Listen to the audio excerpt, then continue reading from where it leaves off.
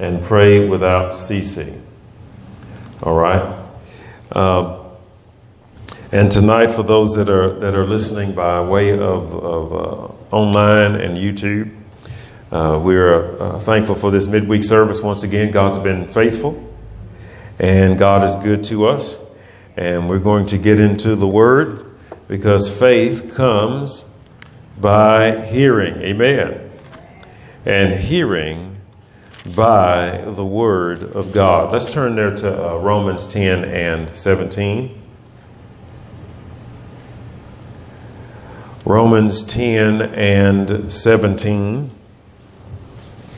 And we want to, as we look at this, I'm telling you, it's going to help us to navigate through these, the maze that we have been in, navigating through all of the pitfalls and the peaks and the valleys that we're seeing as we go through and navigate these choppy waters, that we've been dealing with the last number of months.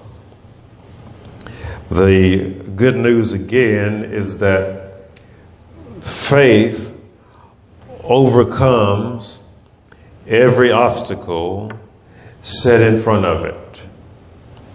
Faith in God is simply faith in His Word. And so we believe God that it shall be even as told us. Romans 10, and I want to start again with verse number 7, actually. And we'll move and see where we're led to go from here. But Romans 10 and 6 declares this: but the righteousness which is of faith speaketh on this wise. And you will remember last week we talked about the importance of understanding our righteousness, that we have been given right standing with God the Father. Amen. And this should mean something to us. Right standing with God should mean something to us. In other words, when we are in fellowship with God and right standing with God, then that gives us power with God. All right, say it out loud. When we're in right standing with God, and when we're in fellowship with God, and we're walking with God, that gives us power with God. So friends, this is what we must remember, and I believe that as we move forward and navigate through these waters, and sometimes uncharted waters, but choppy waters nonetheless, as we navigate through these waters, you all, it's going to be important for us to be cognizant of the power of God that's available to us. The power of God that's available to us. We want to be able to tap in to the power of God. How many know the power of God's real? And so part of our tapping into the power of God is recognizing that the power has been placed in us. And the scriptures speak of those that in the last days that would have a form of godliness, but who would deny the power thereof. I mean, there's power in this walk with God. And friends, when we look at what we're facing today, it's going to be important that we recognize that we need the power of God in our lives. And we're going to need to tap into this unlimited power and from here on out. In other words, the power that we're going to need to stand against the things that are coming against us is going to be vital and essential, imperative even, that we stand our ground, that we understand the truth, and that we stand staunchly in the truth, grounded, anchored, rooted, established, and settled in the truth of God's word. And friends, as we're anchored in God's word, that means we are steadfast, we are unmovable, we will abound in the things of God, you see, knowing that our labor is not in vain in the Lord. And so we're going to need the power of God. We're going to need the very essence of the presence of God, the anointing in our lives. And we're going to need the anointing to be active in our lives. Because the things that we're facing and the things that are facing us are going to require you all, is going to place a demand upon the power of God that is latent within us. We are going to need to be able to, having done all to stand, as Ephesians 6 declares, to stand, therefore, having on the whole armor of God. Everybody say it out loud. We are going to need to stand, having the whole armor of God on, placing on the armor by faith. Friends, if there's ever been a time where God's people are going to need to stand and literally walk by faith, it's now. With the advent of this pestilence that we're dealing with, this plague that we're dealing with, friends, we're going to need to have an active faith, not a dormant faith, but an active faith, a living faith in a living God. The good news is that God is alive. Hallelujah. And if we need our faith animated, then we need to connect with him. We need to hook up with God. We need to anchor ourselves in the faith of God. Amen. And let him charge up our faith like a battery. I want you to go again, Romans 10 and verse number 6. It says, but the righteousness which comes by faith, which is of faith, speaketh on this wise, like this. It says, look, don't say in your heart, who shall ascend into heaven? That is to bring Christ down from above. Or don't say, who shall descend into the depths, into the deep? That is to bring up Christ again from the dead. But what saith it? The word is nigh or near thee, even in thy mouth and in thy heart. That is the word of faith which we preach. That if thou shalt confess with thy mouth the Lord Jesus, and shalt believe in thine heart that God has raised him from the dead, thou shalt be saved. For with the heart man believeth unto righteousness, and then with the mouth confession is made unto salvation. For the scripture declares, whosoever believeth on him shall not be ashamed.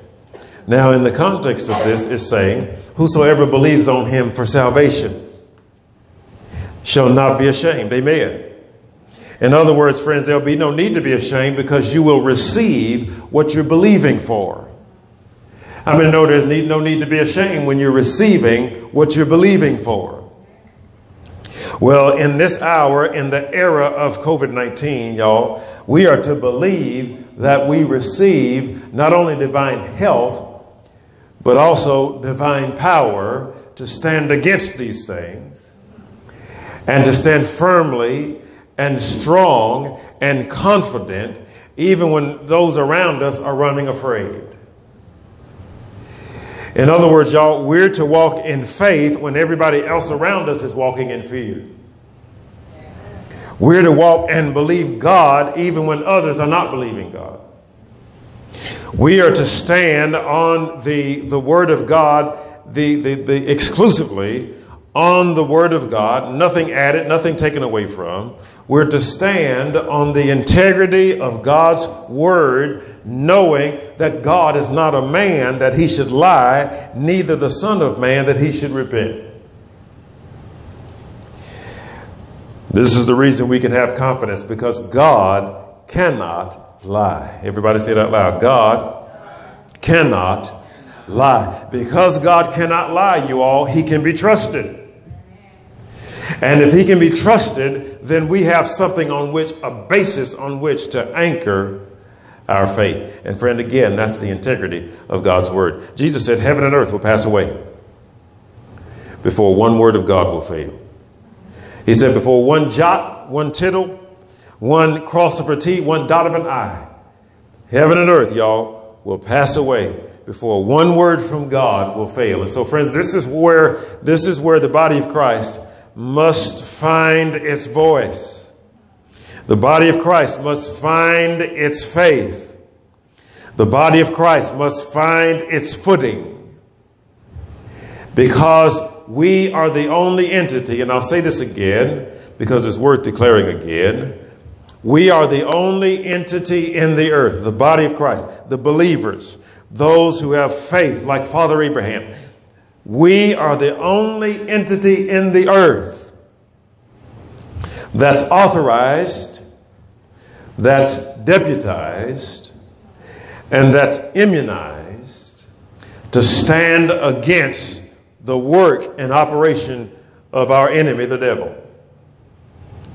In other words, you all, we are not to run afraid of anything. Why? Not because of who we are necessarily, but because of whose we are and because of who lives in us. 1 John 4:4 declares that we are of God, little children, and have overcome them. That is the spirits of Antichrist. Why? Because greater is he that is where?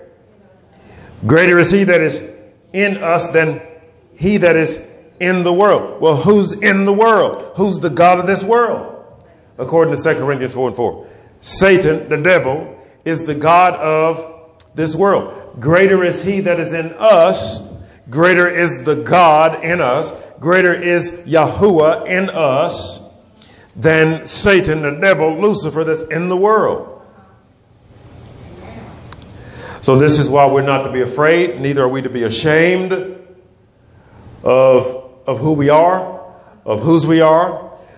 Not ashamed to declare that we're standing on God's word. Amen.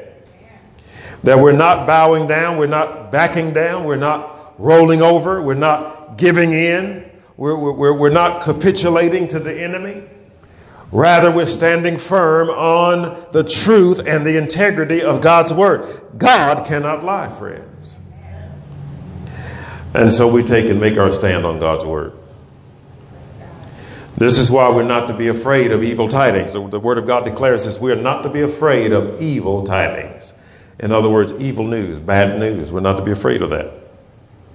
Why are we not to be afraid? Because there's somebody greater than you and I. There's a rock that's higher than we are. And when we recognize that our faith is in that rock is Christ, you see. The eternal God is our Father. And so, since he's the most high God, there's nothing higher, is it? So when everybody else is running afraid of the evil news and the evil tidings about this, you're going to die from COVID-19, or you're going to get sick, and your lungs are going to fill up, and you won't be able to breathe, and you're going to get pneumonia, and you're going to choke to death, and literally suffocate and suffer and die. When we hear that news, friends, it goes in one ear and out the other, because our faith is not in that report. Our faith is in this report. And last I read in this report, Isaiah 53 says, surely he has borne our griefs and carried our pains. Yet we did esteem him stricken, smitten of God, and afflicted, a man of God, a man of sorrows and acquainted with grief. But you know what? It says that by his stripes we are healed. Say, by his stripes we are healed and made whole. Hallelujah. Can you praise God for that? That by his stripes, the stripes of Christ that he took on his back when he went to the cross, you see, when he went to the tree, and he was hung on that tree, and he was crucified for us, and blood and water flowed out of his side, the blood for our sins, and that water signifying the washing of water by the word that we received today. Hallelujah. Thank God, friends, that by his stripes we are healed. We know that our God, our Messiah, Yeshua HaMashiach, we know that he took our infirmities and bore our sicknesses, according to Matthew 8:17. So, friends, we live and operate then according to the scriptures. What does God's word say on the matter? So no matter what the situation is, what does the word say on the matter? And we stand firmly. We anchor our faith in God's unchangeable word. And friends, we become ourselves steadfast, unmovable, always abounding in the work of God. Hallelujah. Knowing that our faith is not in vain in the Lord. Our labor in the Lord is not in vain. Can you say amen to that? And so what is the work of God? Many came to the Messiah himself in his day when he was walking the earth, and they said, Master, what shall we do to work the work of God? And he said, only believe. Hallelujah. Only believe, and you shall see the glory of God. Everybody say it out loud. Only believe.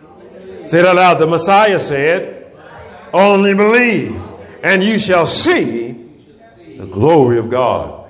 Friends, only believe today. This is our time. This is our hour. This is our moment to stand and shine. Let our light so shine before men that the world will see that we're not afraid. And again, don't get it twisted, friends. We're not afraid. We're not afraid based on our own human proclivities or our own human deductions or our own human hubris or natural human pride. Friend, that pride will bring you low. Pride goes before destruction, the Bible says, and a haughty spirit before a fall. So there is a fine line, or actually a well-defined line, between human hubris and impudence and arrogance, and just sheer childlike faith and confidence in the integrity of God's word. I don't know about y'all, friends, but I choose to walk in that childlike faith. Faith like a child. He's my father, and he's not going to let anything harm me. He's not going to let any plague come nigh my dwelling place. He's been watching over me all these years. He's not stopping now. Hallelujah. Childlike faith. Can you say amen to that? Look, that doesn't mean acting like children, you understand. The Bible tells us to be mature in the things of God. Amen. But a childlike faith is just an innocent faith, just a faith that will say, you know what, it's a simple faith. It's not a complex, it's not a convoluted faith. It's not a layered faith. It's just a simple faith. Did God say it? And if God said it, bless God, that settles it. Therefore, I believe it. Can you say amen to that? How many glad today that by his stripes we're healed and made whole? You see. And so faith comes by hearing. As I've said before, look over there. We're already in Romans 10. Look at verse 17. Amen. Y'all still here? Romans 10 and 17 says, so then faith comes by hearing. Yes. And what? Hearing by the word of God. So say that loud. Say this with me. So then faith cometh by hearing, not by having heard. Say it again. Faith cometh by hearing, not by having heard. One more time. Faith cometh by hearing, not by having heard. You know, some people may say, well, I've heard that before. Well, yeah, but you need to hear it again. And in fact, the connotation here is that faith comes by hearing and hearing and hearing and hearing and hearing. So today's word is okay for today, but you're going to need some word tomorrow. Can you say amen to that? Amen. So we need to hear the word every single day. Amen. We need to get in the word every single day. Amen. We need to strengthen our faith every day. Amen. What produces faith? The Word. If our faith is weak and victory seems lost, how can we get it back? God's Word. Get in the Word, friends, and the Word will get in you. That will strengthen your spirit man, you see. The Word of God declares that the spirit of a man sustains his infirmity, but a wounded spirit who can bear? That's in the Proverbs. Say it out loud. A man's spirit sustains his infirmity or weakness, but a wounded spirit who can bear it? In other words, y'all, when you're strong in spirit, when you wax strong in spirit, friends, that power from within will sustain you and strengthen you. Even if sickness is trying to attach itself to your body, the power of God in you begins to work from the inside out to strengthen your body from the inside. In other words, y'all, when Satan comes from the outside to bring sickness and disease and infirmity, we must rise up on the inside and operate by faith, in faith, from the inside out. And say, bless God, I'm not moved by what I feel. I'm not moved by what I see. I'm not moved by what I hear. I'm not moved by what I feel. I'm not moved by what I touch. I'm not moved by what I smell. I'm moved only by the Word of God. That's what I believe in. That, friends, is faith. And God says, if you can believe, all things are possible. Say it out loud. God said, not man. If you can believe, he says, all things are possible. So the question becomes, can you believe? And if somebody says, well, I'm having struggle, if you're struggling to believe, God's given us an answer even for that. What's the remedy for unbelief? Get in this Word. And this Word will produce faith. Faith comes by what? Look at verse 17 again. So then faith cometh by what? Hearing, and hearing, and hearing, and hearing, and hearing. Hearing what? Word of God. Amen. Friends, these seats in this building ought to be packed out, because people need to hear the word of faith, the Word of God, to produce faith in them so that they can go out and deal with this enemy's onslaught, this juggernaut that's coming against us. Friends, we must be full of the faith of God and full of the Word of God. Friends, you get full of the Word, you'll be full of faith, because the Word produces faith. Can you say amen to that? How many things are possible if you can believe? All things, amen. So friends, we need to be strong in faith, giving glory to God, just like Father Abraham was. And you read in Romans 4 that Abraham believed God and it was counted unto him for righteousness. Amen. Friends, we must be strong in faith, giving glory to God, being fully persuaded that what God has said, God is able to perform. This is why we're not afraid or ashamed to declare we're believers. Everybody say it out loud. I'm a believer. I'm not a doubter. Say, I'm a believer and not a doubter. I believe God's word. I can overcome. I can do all things through Christ who strengthens me. Yes, we're more than conquerors through him that loved us. We are therefore not afraid of evil tidings. We're not afraid of bad news. I'll say it again, friends. We just read Romans 10:17. Faith comes by hearing, hearing by the word, but faith also leaves by hearing. And if you're hearing the wrong thing, friends, your faith will leave. Are y'all here? It'll take wings, it'll take flight, and it'll leave you. It'll fly away from you.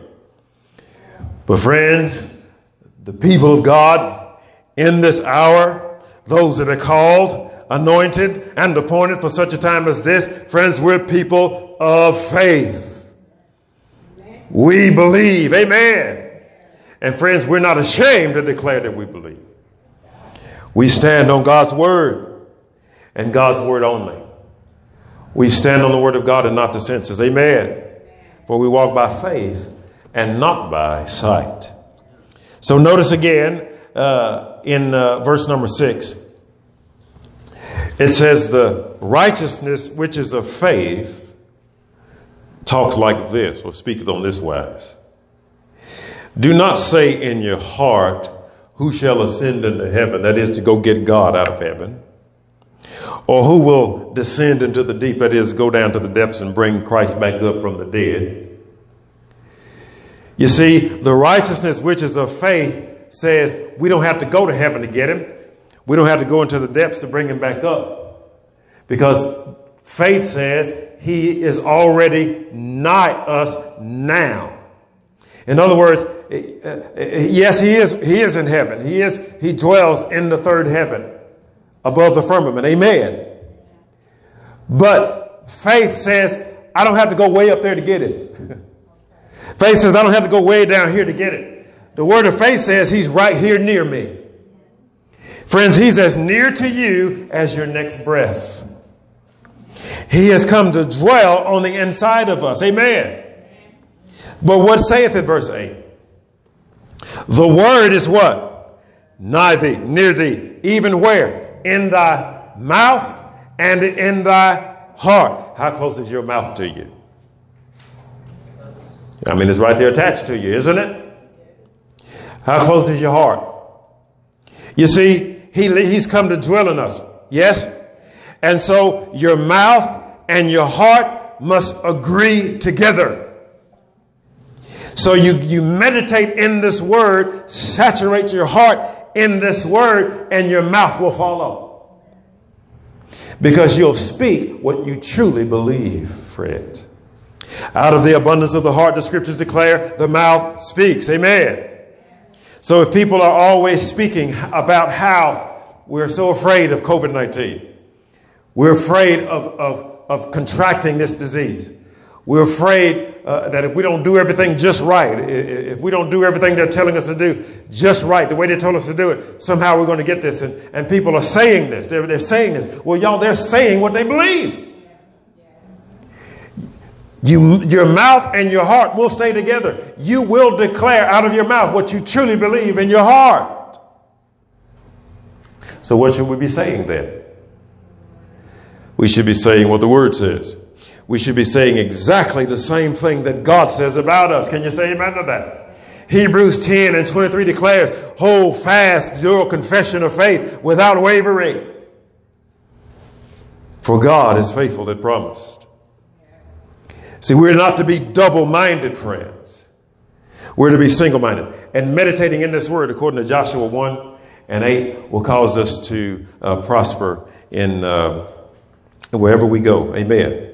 It'll cause us, you meditate in his word day and night and observe to do according to all that's written therein. He said, then Joshua, you shall make your way prosperous. And then Joshua, you will have good success. How many know we'll have good success if we believe God's word? Amen.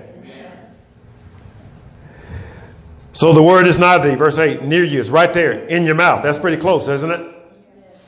And where? In your heart. Friends, we must implant, we must embed, we must put God's word in our hearts, friends. That means meditating in the word. That means saying the word over and over to ourselves. This keeps our spirit man saturated in the word, so that when it's time to make a demand on the power of God, our faith is already ready to roll. In other words, friends, fill up now. Fill up now on the word and in faith, so that when the world makes a demand on you, when circumstances make a demand on you, you've got something to pull from. When the world makes a demand on us, we make a demand on God, on his power. Hallelujah. That's what happened in the days of Moses when Moshe, when he was leading God's people out of Israel. The people would begin to murmur, gripe, and complain because they were uncomfortable. And they would go to Moses. They wouldn't go to God. They would go to Moses and complain to him, you see. And then Moses would have to turn around and go to God with the people's complaints. So they would go to Moses, and Moses would have to go to God. Friends, when the world comes to you with all kinds of problems and issues and cares of this life and deceitfulness of riches and lust of other things that come to choke the word, we must go to God. We must go to the word, friends, and understand that persecution and affliction comes for the word's sake. And we must fortify in this word so that this word can germinate in us and it can produce the fruit. The seeds planted will produce fruit in our lives, and even a tree that'll grow like a mustard seed into a great tree that even the birds can come and nest and build homes in, because it's grown so from the good soil in our hearts of the word of God. Hallelujah. So friends, we've got to impart the word. Amen. Say it out loud. I must impart the word in my heart. You see, friends, it's in your mouth and in your heart. That's the word of faith, which Paul preached and we preach. That if you shall confess with your mouth the Lord Jesus and shall believe in your heart that God has raised him from the dead, you shall receive what he said, what the word says you would receive. This is how we got saved. This is how we'll get filled with the Holy Spirit. And this is how we'll navigate through life. When things come against you, you declare, what does the word of God say? Amen. When the enemy comes and says, I'm going to kill you, you're going to get COVID-19 and you're going to die. We rise up and say, no, devil, you're lying. Not going to die. I will live and not die and declare the works of the Lord. In other words, you counter the enemy's lies with God's truth. When the enemy comes to your mind, and he will, he'll whisper in your mind, and in a time of weakness, and a lot of times in a time of the flesh. The reality of it is, y'all, in our human weakness and frailty and flesh, frailties and weaknesses and works of the flesh try to get to operating in you, and you're not walking in the spirit like you should. That's when all these kind of crazy thoughts come and you start entertaining them. And the devil starts telling you what all he's going to do. He's telling you what all he's going to accomplish in your life and how you'll never amount to anything. And he'll tell you need to kill yourself because life's not worth living. He'll lie to you and tell you that you'll never be anything. He'll lie to you and tell you that God's mad at you, that God hates you, and that you'll never get anywhere with God. He'll lie and tell you that you'll never overcome situations or circumstances or addictions, things that you've struggled with all your life. You'll never get over these things. You'll never be delivered. How many know the devil's a liar? You can stand up and say, no, devil, you're lying. I reject that thought. I cast down that imagination. You see, I cast down that thought. Friends, thoughts will come from the inside and the out. That's why you got to get the word in so that it can clean up your inside thoughts. And then when the devil brings you those dirty outside thoughts, you'll have the power to cast them down. 1 Corinthians 10 declares, casting down imaginations and every high thing that exalts itself against the knowledge of God. Well, friends, the knowledge of God is found in the Word of God. So everything that exalts itself against the Word of God, we bring in every thought into captivity. We bring every thought captive to the obedience of Christ. Friends, that's mastering your mind. That's mastering your thoughts, you see. If the enemy can't have your thoughts, if he can't have your mind, he can't have you. This is why God said in Romans 12 to renew our minds in the Word of God. Let this word metamorphosize our minds and cause us to think in line with God, to think God's thoughts after him. Can you say amen? Friends, it is vital. It is imperative. Friends, I would even venture to say it's going to be life and death for us. It's going to be life and death for us to get this word in our inner man. How much you're going to prosper in the things that are coming down the pike, even as things get worse and worse, The degree that you will prosper will be the degree that you get this word in, and the degree that you walk in faith, believing God for the impossible. Believing that, how big is my God? My God is bigger than anything the enemy can throw at me.